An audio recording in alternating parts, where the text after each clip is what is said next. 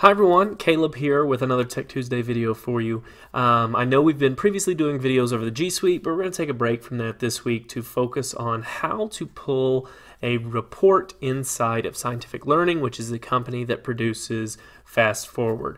A lot of you may already know how to do this, but some of you don't, and I thought a good video introduction to how to pull at least one of these reports would be useful as we move forward.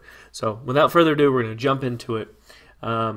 What you want to go to is myscilearn.com. So myscilearn.com, you can see I've typed it into the address bar. Select it. If you have an account as an instructor or campus manager, you'll type in your work email here, and then your password will be whatever Scientific Learning has already asked you to set your password as. If you haven't set a password or you've forgotten, you can always use the forgot password option, and they will email you a link for you to do. So we're going to get logged in. And this, I'm set up as a demo teacher at Austin Elementary. And this is real data we're going to look at today. So I've gone ahead and I've masked out names of students so that we don't have to worry about looking at them. Here's the dashboard. It's the home screen that you log into when you first get in. But we're not going to spend a whole lot of time in here. Instead, we're going to go to results. And so when we click on results, this takes us to our reports for Fast ForWord. And you always want to be specific when you're looking at reports with which report you're looking at. So we're looking at the implementation success and then also the date range. And so for this date range, I just want to look at last week. So we've changed it to last week with the drop down menu. Here I have a graph that shows me information about my students. So I'm going to go ahead and select attendance, participation, completion rate, and implementation. And this is all the data for 1 week. And you can see here that my implementation is on target, which is great. I've got a check. I had an 86% completion rate, which we'll talk about just in a second. My attendance was 60%, and my participation was 100%. So what does this mean? Well, if you click on the little question mark icon, you can see what the averages mean.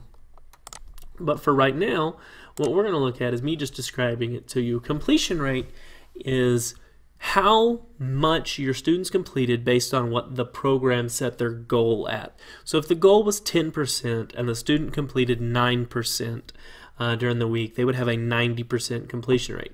If the goal was 10% and the student completed 5%, they would have a 50% completion rate. Completion rate is the only one that can go above 100% because let's say their goal was 10% and they completed 20%, they would have a 200% completion rate. Attendance is simply how often are they logging in based on what the protocol is. For most of you, your protocol was probably set at 5 days. Some of you, it's 3 days. If the protocol is set for 5 days and your student only logs in 3 out of those 5 days, they'll have a 60% attendance, which it seems to be 3 out of the 5 days for these students where they logged in. Participation is, are they actually completing the full amount of time when they log in? Are they completing the task set for them? So really great participation, pretty good completion rate, and an attendance rate that could be worked on. You see here you've got all of your different students, and again, this is real data, so we're not going to show the students' names. They are masked, but you can see here, here's their completion rate for the week, and so this student, 200%, so great job to that student. You'd want to give them kudos, you want to give them a pat on the back, say great job, maybe a reward of some sort. There are lots of reports. There are definitely reports you can look at individually by students, but I just wanted to show you guys a quick kind of put your finger on the pulse of where your class is type of report that you can get that is the default report when you hit results on the results tab. If you have any questions, comments, concerns, or suggestions for future videos, please don't hesitate to reach out to myself or Katie.